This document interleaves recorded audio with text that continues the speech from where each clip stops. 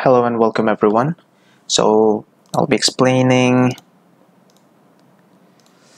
Codeforces educational round 110. Problem B, array reordering. Quite fun problem. I enjoyed it. So let's jump into describing the solutions. So in this problem, basically you're given an array of n integers. Okay, now one thing to notice is that the constraint of n is quite less. It's like up to 2000. We could do something n squared type, but before that, let's jump into the statement first. It says that what we need to find out is the maximum number of good index or good pairs of index. Maximum number of good pairs of index. Now what do we mean by a good pair of index?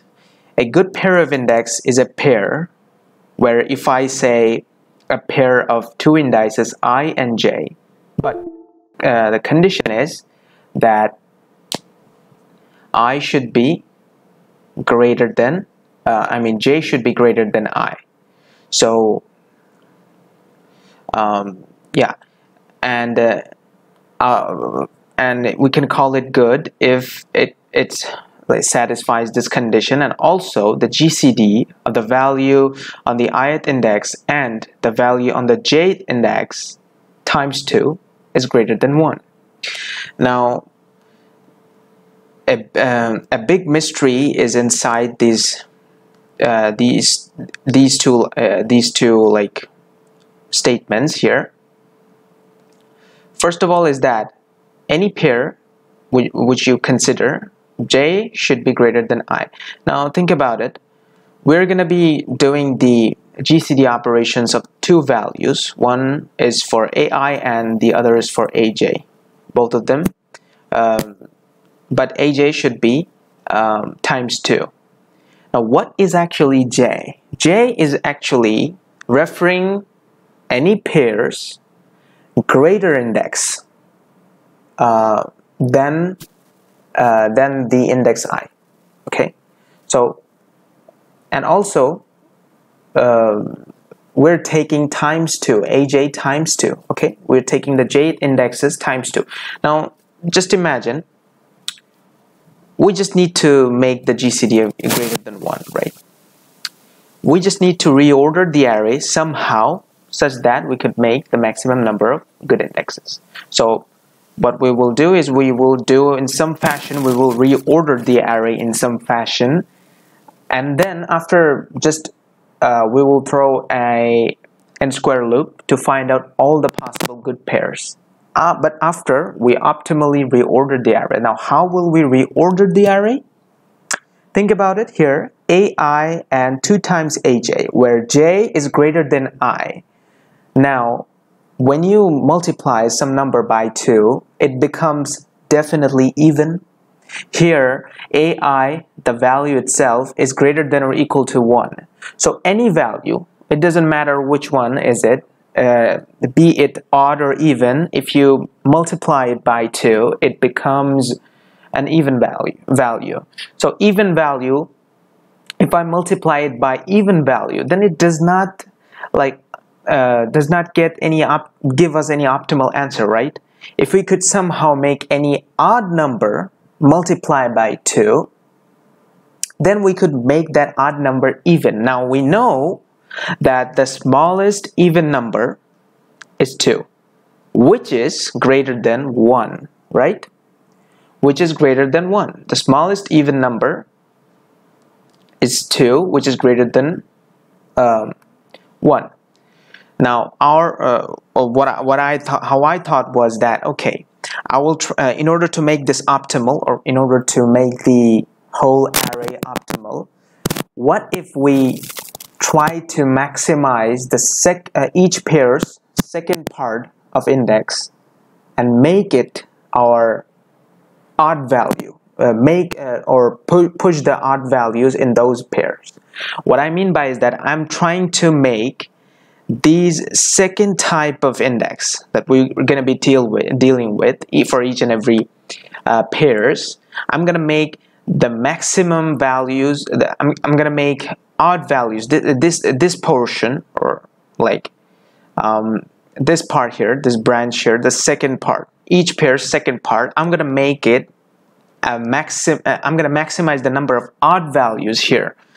That's how can we do that? Think about it. If I could make that, if I could make each and every pair's second value as odd, what does it give me? I know that my smallest even value is greater than 1 itself. It's 2. Now if I could somehow make each and every odd value times 2, then it becomes eventually even. So even value, if you do a GCD operation of 2 even values, what does it give? Ultimately a value. Definitely it's going to be GCD at least 2. Of course, it has to be, because both of them are like mod 2 equal to 0, right? So that's exactly what we're going to be doing.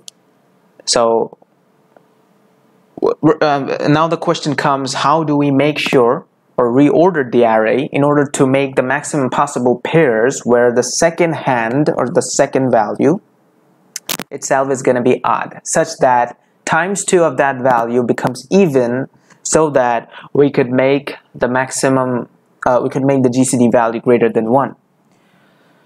Turns out we could do something like this. We're going to take the even values in one vector or one array, and then the odd values in one array.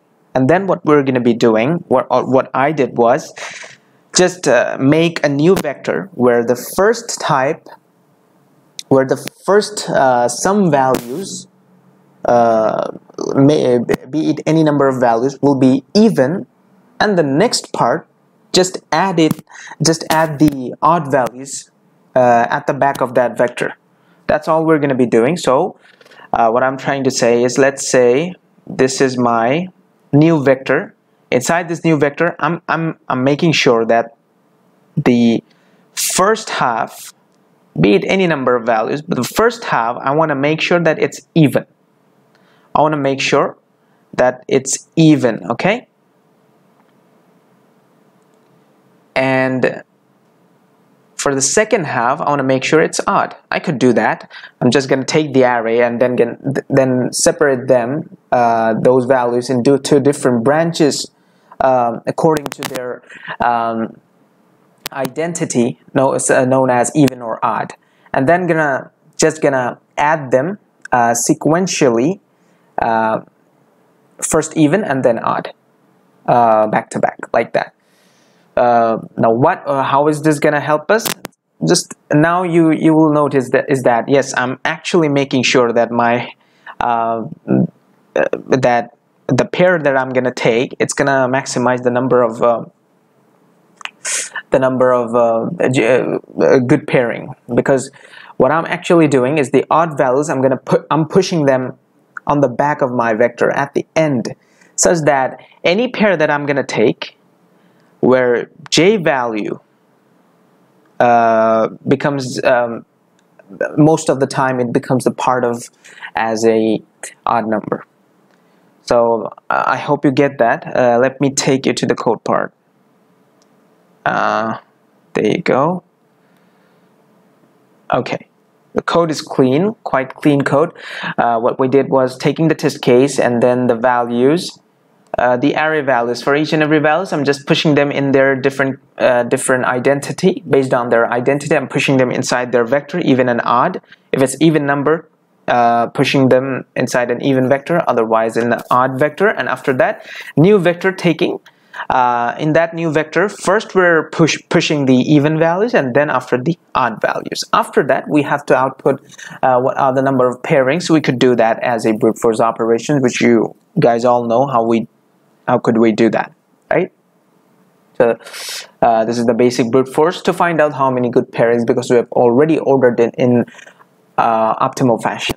And after that, just output the main result, and then clearing out, because there are some test cases. That's why we need to clear out the vector. So I hope you get that, and I hope I made you understand. Yeah, so till next time, goodbye.